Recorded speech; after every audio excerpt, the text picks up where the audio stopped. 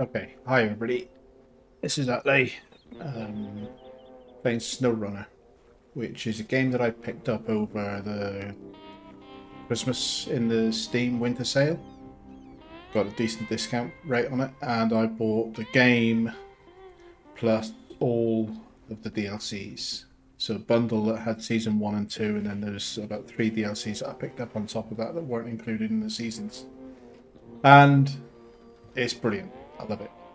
I've got about 50 hours in the game on career mode. If I quickly look, I'm currently in the Russian Federation on career mode, 11% complete of the game. So about 50 hours total so far, but all on that save. But I'm finding career mode a little bit lacking in challenge, and partly because the DLCs give you so many free trucks. That really there's no progression in the game. So I decided, really about 20 hours in, that I was going to have a go at hard mode. And then I thought, if I'm going to play hard mode, why don't I record it? I've never done a recording like this before. I've never tried to do content for YouTube. This is my first ever YouTube video. Why don't I record it?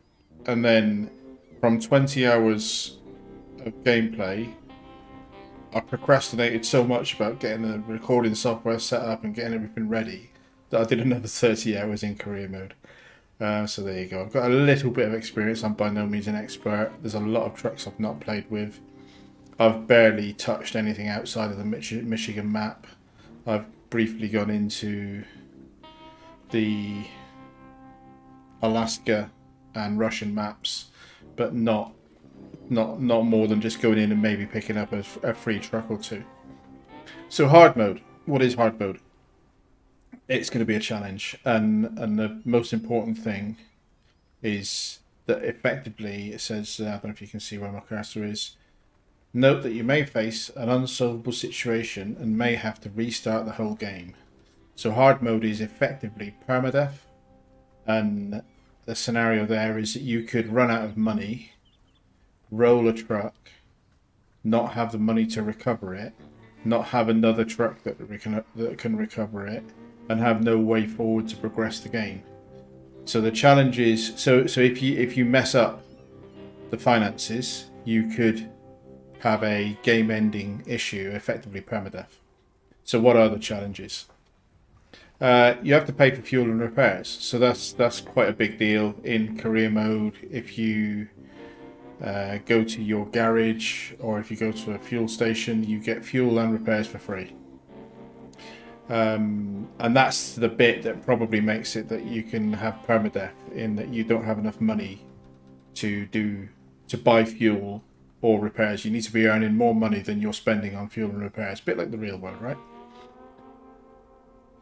You have to pay for your vehicle deployment, so you can't just put it in storage in one garage, fast travel to another map, and deploy it for free. So you effectively paying, I guess, shipping charges to get your truck moved to another garage, to another zone, which makes sense. In the real world, you wouldn't get your truck teleported for free. You have to pay for recovery. Recovery in career mode is probably the bit I like the least, because it makes you lazy. It's just so easy to load up a truck, deliver some cargo, get to the other end, and deliver, get the reward for the mission, and then just recover back to base, pick up another mission and carry on. So I really don't, and probably recovery, I know I could have discipline and just choose not to use it, but recovery is the thing. Like if you roll a truck, if you can recover it for free, then why not? Whereas in hard mode, if you have to pay to recover it, you might think more about, firstly, driving more carefully in the first place to reduce the rolls. Secondly, do I drive out there with another truck to recover it, because that's cheaper than maybe, and I don't know because I've never played hard mode, but I don't know what the recovery fee is. If it's a flat recovery fee, again, as per the real world, it might be cheaper for you to pay to have it recovered than it is to spend an hour driving out with another truck that might not have the right equipment on it, and so on. So we'll see how that one goes. You have to pay to load cargo automatically. Again, this is going to be one. It's not as big a deal, depending on what the charge is. I don't know what the charge is, but it's not as big a deal. But it might mean that you put a loading crane on more lorries. But by lorry, I mean truck. I'm a UK guy, and I'm going to use truck and lorry interchangeably. Same as I'm going to do Arctic and semi interchangeably. You may put a loading crane, but not all trucks can take a loading crane. So that's another one that's going to be an interesting thing. You may end up putting, like at a lumber mill, you may end up putting a crane lorry there just so that you can load without having to pay a fee if the fees are high. You can't sell trailers and semis, or semis are trailers, but anyway. Interesting one. Because you make a lot of money, easy money, and you find lots of trailers listed around the map, and sometimes they've got cargo on that's useful for a mission, and that's free cargo, that's good. But other times it's just a trailer, and you drag it back to the garage or drag it to a trailer store and sell the trailer and get a bit of cash. You can't do that in hard mode. Your trucks and equipment sell for half of its price. So you can't just buy something, try it, don't like it, sell it. If you do that, you're going to lose money. Probably means that you will end up selling trucks that you find in the wilderness, but not selling them on the basis that you can just buy it back later for the same price. If it's something that you think you'll need down the road, you might end up keeping it. Unless you're so strapped for cash that you're effectively in a permadeath situation and you have to sell something to be able to recover. Contests, I've never done the contests. I think that's time trial things, I've just never done them. I've seen them around the map in campaign mode, career mode. But never done them, don't know much about them other than the fact that you have to do a task within a certain time period. So we'll see. That's not going to affect me too much because I've not done them anyway, but we'll have a look at them. You have to search for facilities for the cargo you need by yourself. That's going to be interesting because you need to remember then. Once you've exposed the map, you should be able to still, I hope, click the object in the map and see the cargo that's available.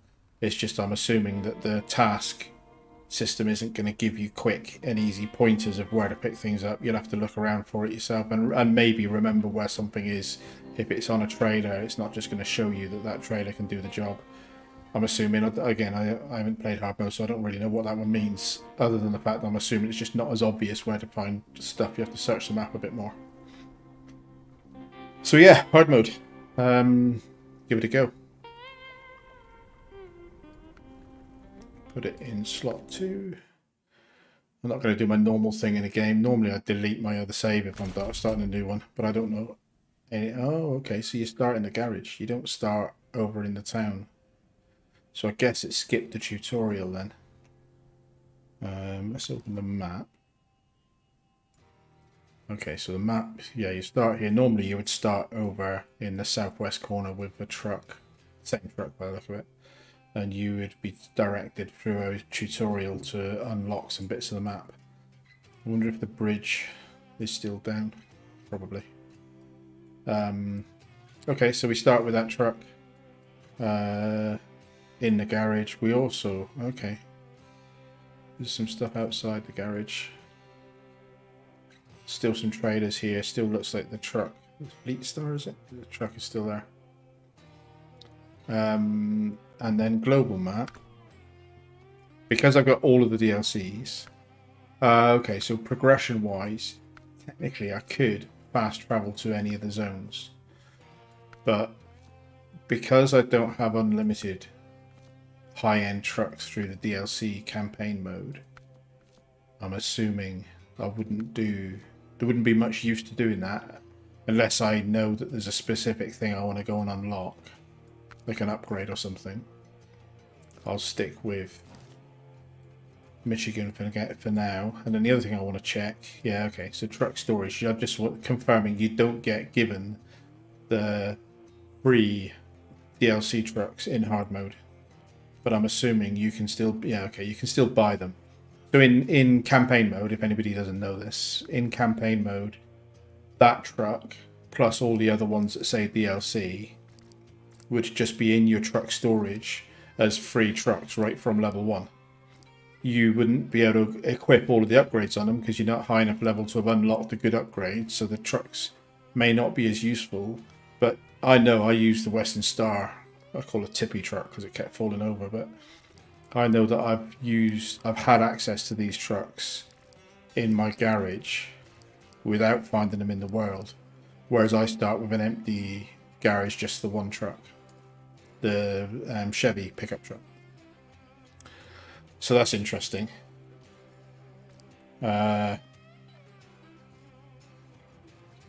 This, spoiler alert, this may end up being the first thing we actually buy for ourselves, because I find this, although it's quite restricted in the add-ons it can carry, this is an incredibly capable, quite cheap off-roader. But we'll see. And we start with $8,850. So out of the store, what's this giving me by default with this truck? So upgrade wise, I am obviously level 2 starting the game. Okay, so I've given you some of the XP that you would have done, got from the tutorial, starting you off at level 2, and it's given me the one truck upgrade to start. Yeah, so what are my customization options? Bigger engines, got to find them in the map. Better gearboxes, got to find them in the map. I suspected that. Raised suspension. Tyres, I got some options. Highway tyres are useless, so I'm gonna almost certainly, let's have a quick look. So I think I'll go straight for these AS2s just because they've got a good rating for mud. So off-road they're better, the AS1s are better, mud the AS2s are better. And I think the AS2s are more useful on this map because you're more likely to get stuck in mud. Yeah, so I'm going to use some of my precious starter cash to get myself those tyres. And I can sell for okay, so half price, that would normally give you $1,000. So selling the equipment for half price, but there's no point keeping them. Highway tyres are useless pretty much in the whole game, from my experience, having only played 10% of it. But all of the Michigan maps, there's not enough tarmac to justify highway tyres. Tarmac, asphalt, same thing. Right, so that sold those. What else? Winch. Autonomous scout. I don't understand why that's unlocked. I would have thought that would. I seem to remember that being unless it's an account level unlock. But anyway, I can't afford to put one on. But probably as soon as I can afford it, that'll be one of the things I'll get. My diff lock is, so I don't have a diff lock at the moment. I've got to find that somewhere on the map. I'd like to put that on. I'd like to put a... I'm not going to go wading in this truck because it hasn't got the upgrades to really cope with deep mud, so I'm going to have to be careful where I drive. Should I put that on or not? Nope, I'm going to leave that off for a minute because I'm going to be really careful. The permadeath thing is this could be a really short series. The permadeath thing bothers me, so I'm going to try and reserve as cash. I think that's one of the things that permadeath is going to do, is make you conservative with your spend. You're going to have to choose the upgrades, because in campaign mode you can spend all your money down to $0 and there's still no risk because you can recover for free, you can repair for free, you can refuel for free. The worst thing that can happen in campaign mode is that you roll a truck and have to recover it for free and then drive back to the way you rolled it to do the objective. Whereas in this, the worst thing that can happen is you have to delete the save and start again. So I'm going to be careful with my money. I'll get that and the autonomous scout winch when we can afford it, because that saves you having to recover. That's probably the highest priority purchase for me on a scout truck. Right, so let's leave the garage and see what we've got outside. So this is currently equipped with all-terrain tyres with a bias towards mud, and that's the only change. Okay, so there's some trailers here. Getting close to them will probably give me a little bit of XP. Yeah, okay. Service trailer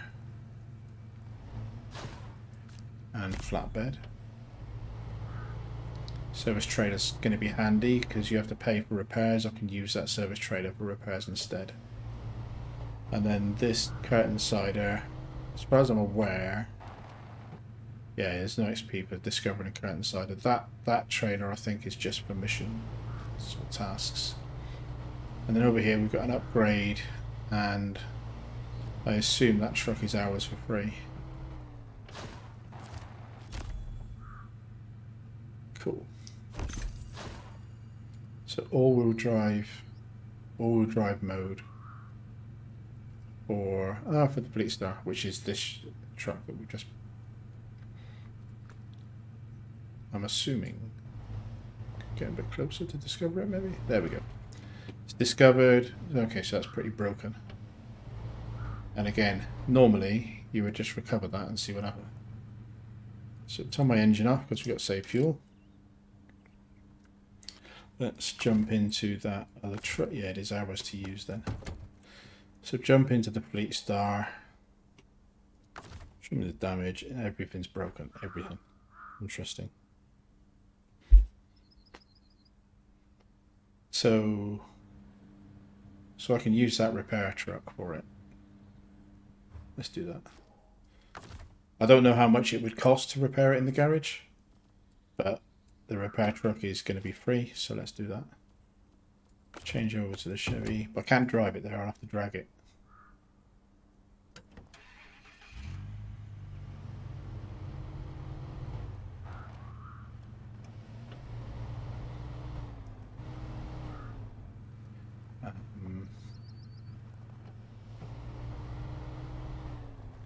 You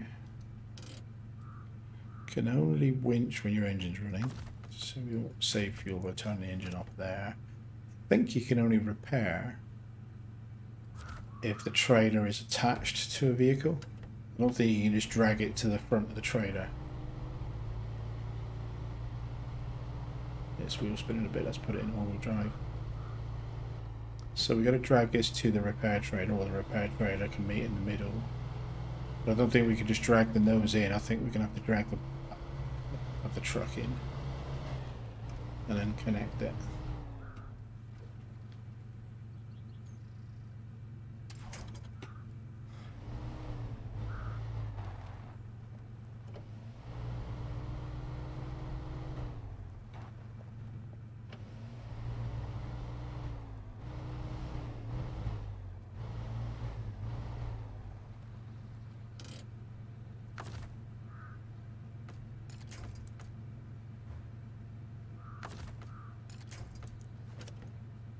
I'm not sure duration of videos. I'm recording everything at the moment, and I'll think about whether or not I end up time-lapsing or doing anything with this. Because 50 hours of me playing the game in campaign mode, where progress will be a lot faster than I expect it to be on hard mode. And that 50 hours did about 10% of the game from the game's tracker perspective. It's not quite close enough. Let's see if that's close enough. No, it's not close enough. Drag the trailer to it a little bit. So yeah, it's, if I literally record everything and then try to do YouTube videos of it in normal time, without any skips and without any time lapses. And I wanted to aim maybe for half an hour or so.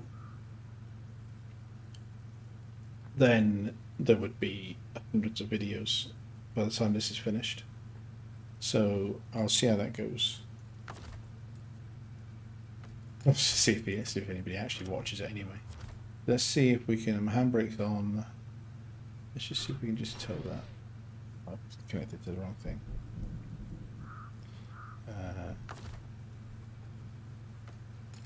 Connect it to, that's it. So like I say, I've never, we go, roll it forward too far now. I've never, it's not going well, is it? I've never tried to do this before, so I don't really have any expectations of length of videos. I know the type of videos I like to watch are generally half an hour, 40 minutes. It's a good time for me. Sometimes I quite like some of the content creators I like to watch will do like a 4-hour, effectively a stream that they've then published online. Turn the engine off, save some juice, change the truck. So we'll see how it goes. I might end up cutting. There's certain types of content that I think I won't cut ever, and that's probably going to be assuming all the engines are up, so I can talk a little bit on the map without worrying about burning fuel. On the map, the regional progress, that's the main stuff that you have to do for each map, which doesn't unlock progression, but I think it feels like a sensible progression to try and do most of the stuff in the regional progress, which are special tasks, on cam for sure, and then in every map there's side task givers that will be in this category that are really side quests, side missions, and not so worried about doing them on cam. Maybe I'll do some of that stuff off cam just to make a bit of progress. We'll see if anybody even watches these and what the preference is of the audience, if there is an audience. Right, so repair. I can take some fuel from this Chevy, but I know I don't want to do that yet because my fuel tank is broken and it'll just leak. So, may as well just repair everything. And then bodywork damage can be repaired in the garage. I don't think bodywork damage has an impact on how well the thing works. So, there, and now we'll take a bit of fuel out of the Chevy. So that's taken half of the Chevy's fuel to put a dribble, effectively, 37 out of 240 litres in this truck. Detach a trailer, because I'm just going to leave that repair trailer here.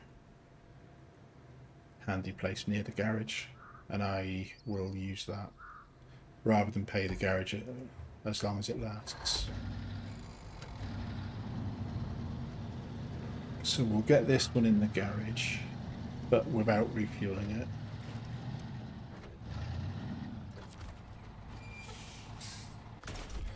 And see what our options are for this truck. So this is, so it's got a diff lock already. That's engageable already, that's cool. And we just outside got the engageable all-wheel drive. So we'll install that, it's no cost. We'll sell the rear-wheel drive for 500 because that gives us a little bit of extra cash.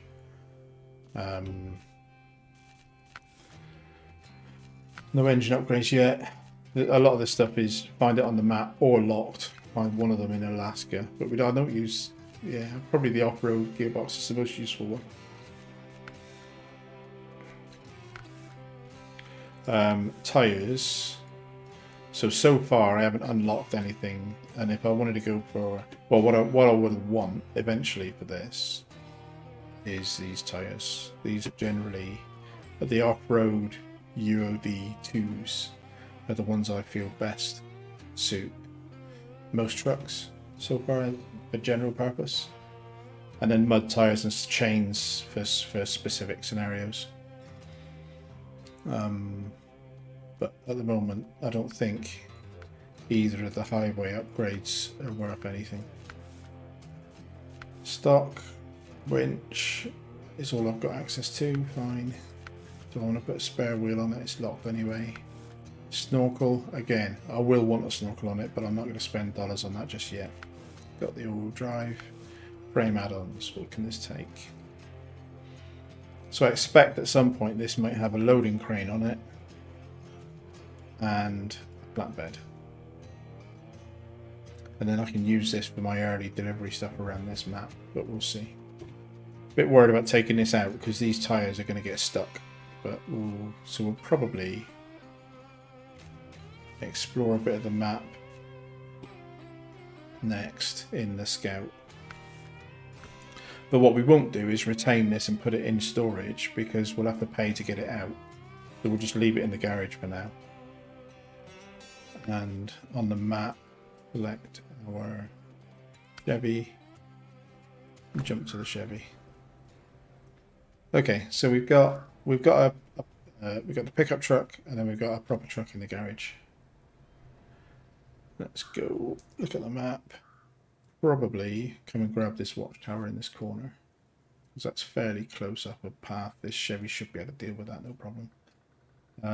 Try and get this watchtower as well. Won't venture up that way just yet. And while we're heading around, we'll grab any tasks that we can.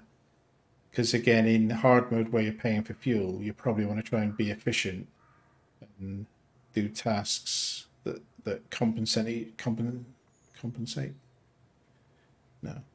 each other. Sorry, words hard. Not used to talking while I'm playing. This is just something for me to get used to. It's one of the things. One of the reasons I wanted to do this was it's just an experience, and experience is all good. This recording's been going now for 27 minutes. Yeah, so we're going to grab that first watchtower. That's the first objective. I have only got half a tank of fuel, so I might grab some fuel first.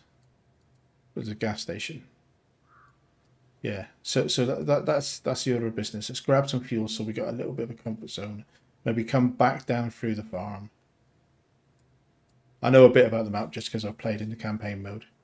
So we'll go up into this fog of war and get fuel, which is around here somewhere. And then we'll come back down through the farm here. So let's just roughly do the plot. There. It's a gas station. That's probably it, actually. Yeah, so gas station there. And then back. That would be to town, I think. Then this will be farm. We'll go roughly here, across here, and then into that watchtower. That's roughly the route we're going to do. Okay, let's go. Turn off all-wheel drive until we need it because of fuel. Because this is this is doing a litre a minute. Not too bad for exploration purposes. 38 litres of fuel left because I gave half a tank of my fuel to the Fleet Star. Engage all-wheel drive. Try and avoid the deep puddles of pre-existing mud. And also try and avoid the worst of the boulders so we don't do engine damage. Because we don't have any race suspension, we don't have any balloon tyres to just coast over the top of this stuff. And a switch to first person. I generally prefer driving, if I can, in first person. I'm slightly worried about doing this as a YouTube thing because I'm slightly worried about whether it invokes motion sickness for people that may be watching. But there's me assuming that anybody will ever watch this.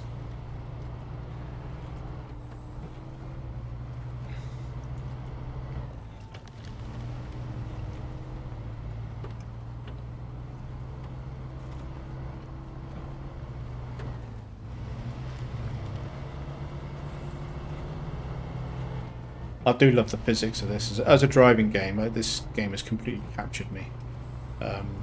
I do love how real it feels.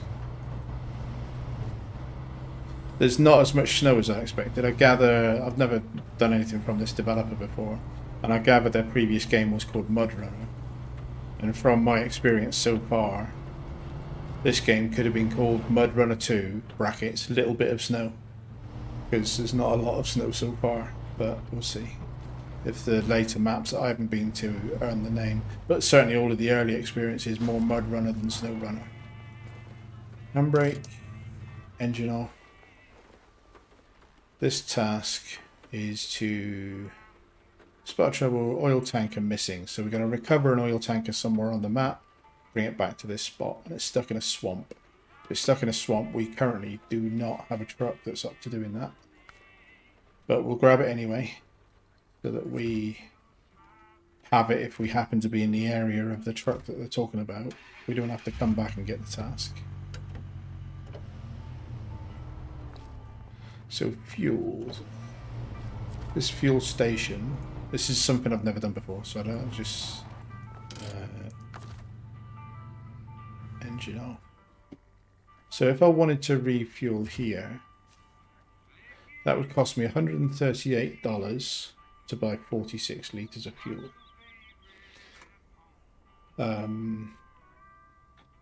So I've got $7,350. So I've got a decent amount of fuel, so let's source that, and I've currently got less than half a tank. So that's probably 150. I'm going to guess about 150 for a full tank. Sorry, for a half tank. So about $300 to fill this tank.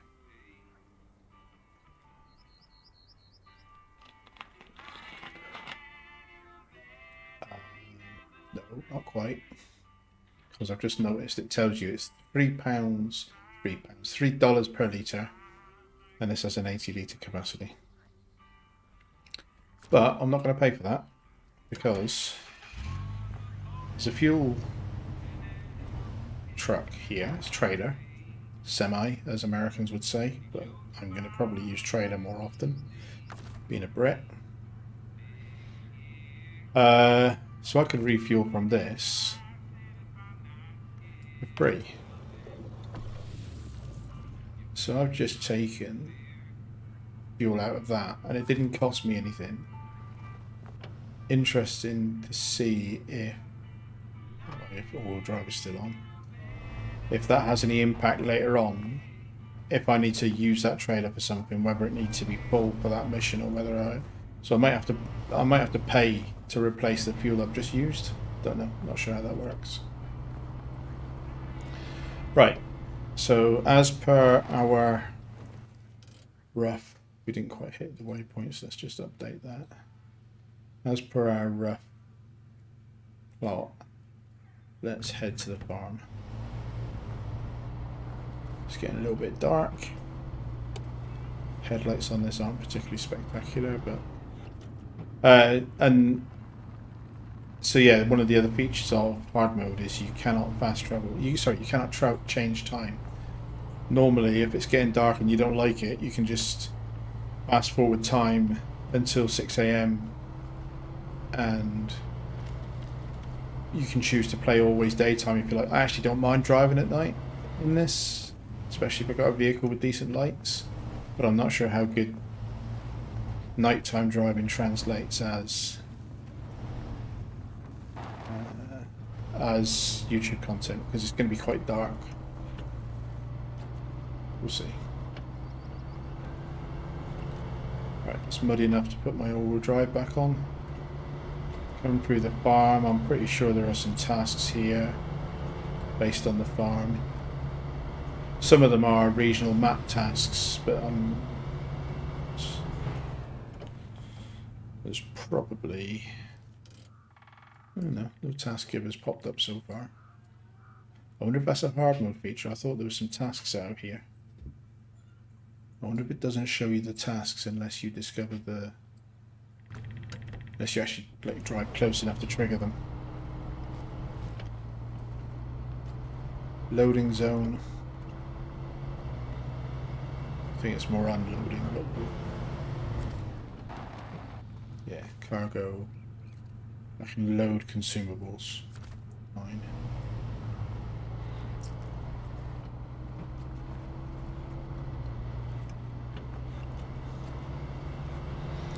I'm tempted to turn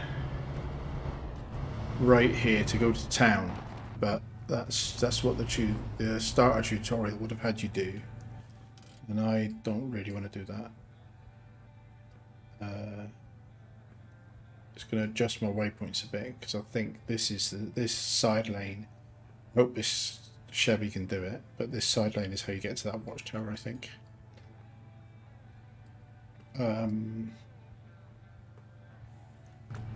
Yeah, I'm not going to go to town. I'm going to stay on plan. Plans are good. I don't know what changes. Well, whether I've got to rebuild the bridge. There's a bridge that you do in campaign mode in this part of the tutorial. So I would need the big truck to tow a big trailer around for that. And I don't know how to get the resources on this side of the map, etc. So I'm going to stick to the plan. My lights are on, and this thing definitely needs better lights. There's lots of scout trucks in this game. I actually found so far, for me, all of the exotic stuff that you get, like the can 38 or 48 or something, that you get as a free truck in the DLCs. It's got mud tyres, so it's useful for some things, but it's got such a short fuel tank range, it's close to useless to me. Let's just update this path a little bit. Whereas once you get a decent number of upgrades, there's all kinds of scout vehicles in this game. It's six-wheelers, there's tank-looking things, there's all kinds of things that are interesting looking trucks. But actually, this old Chevy CK1500 1500, when you get the upgrades on it, is a pretty capable long-range, decent vehicle because it's small and it can get through a lot of the rocky gaps. Some of the scout trucks that I played with on my other save were too big, basically, to get through some parts of the map. So I expect to keep this Chevy long term and just upgrade everything I can on it. Because it's quite stable. Of course it can tip over, but it's quite stable, it's quite small, quite maneuverable, which I think is the definition of a scout. I haven't found, for some maps, I haven't found a better scout in my previous play, so we'll see how this develops.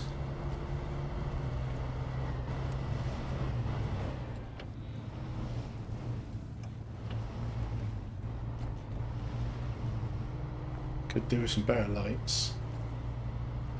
I wonder if it's easier to see in third person. Not really. I can see the watchtower ahead, that's useful.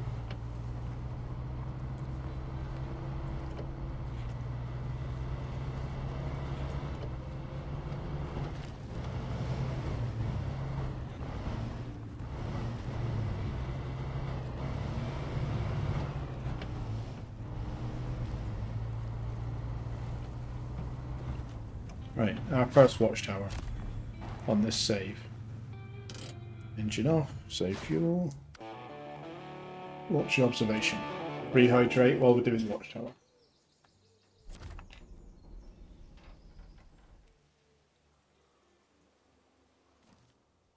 So what did that do for us? Not going to carry on down through there.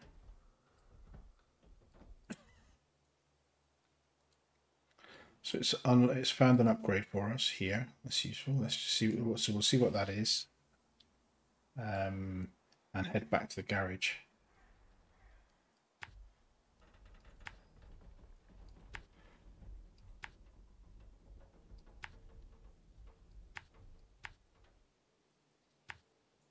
Roughly that route.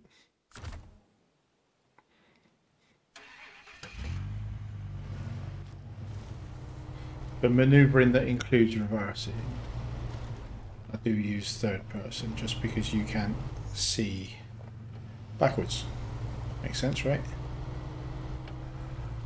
And then I'll pop it back in first person for most of my driving. I don't know if that's annoying as to watch it from YouTube, sat from a cab's perspective. Let's see.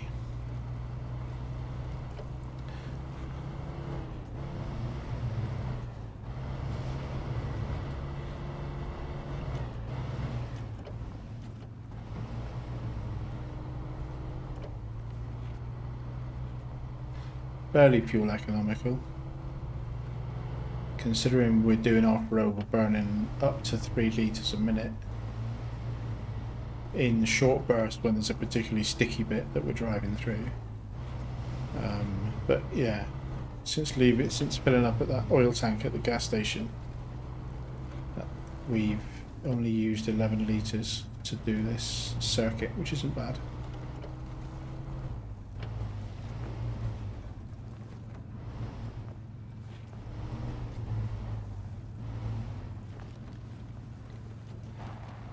I got lost. They appear to be. Oh no, that is the track. It just doesn't look like a track. I may have got lost a little bit. So I need to do sharp right between these two rocks. Yeah. I just from cab's view, it looked like the rat path was running out, but yeah, it's these two rocks. Okay, fine.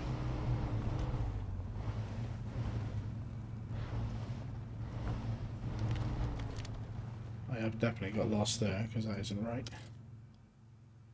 Yeah. Didn't think that was right. Get back on the path.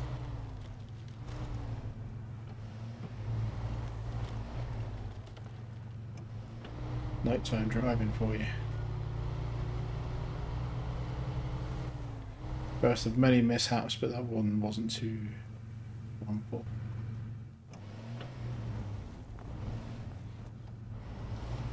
Probably burn an extra litre of fuel. $3. Not going to break the bank. Right, now we're looking for that upgrade.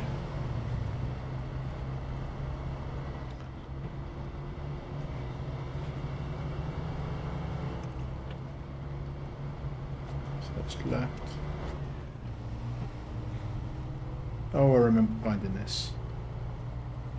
Yeah.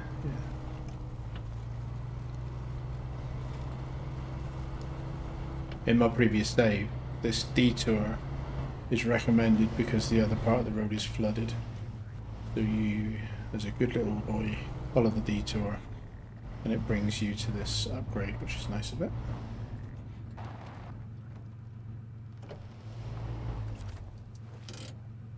Handbrake neutral. Oh.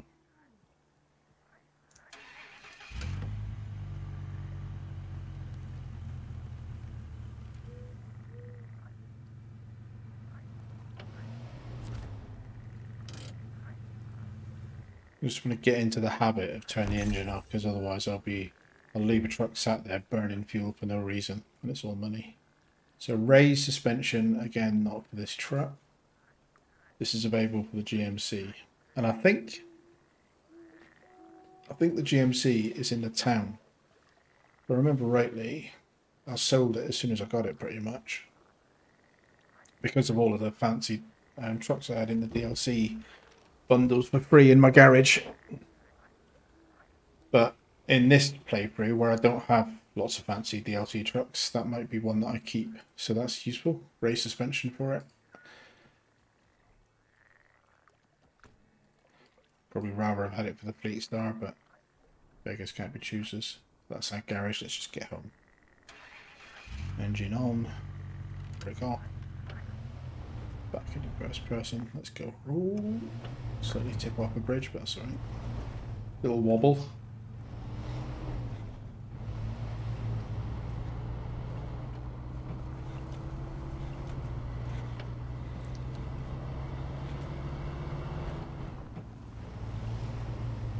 Still in all-wheel drive, Just because fuel economy versus getting stuck is the equation, I think, that makes the most sense to worry about for this. So right here.